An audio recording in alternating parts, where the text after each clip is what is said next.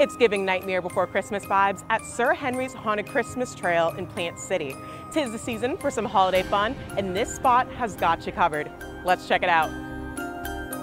So Sir Henry's Haunted Christmas Trail is exactly what it sounds like, a haunted Christmas event. A little different. We feature Sir Henry's Haunted Trail during the months of October, and for Christmas we retheme everything into a spooky Christmas event. Oh God, I knew it! Ah, no!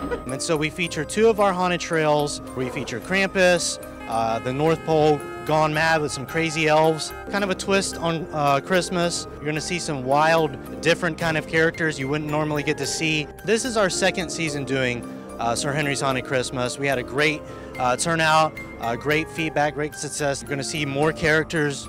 One of my favorite characters we have for this event is it's a symbol monkey. So if you've seen The Grinch before, that big monkey in there, that's a character in one of our trails. He's gonna scare you, but it's pretty funny too.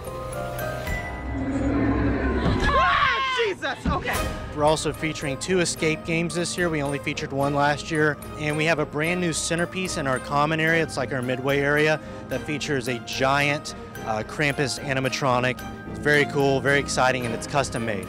We do have laser tag. It's a 5-minute game. You can battle it out with your friends, and we have axe throwing too.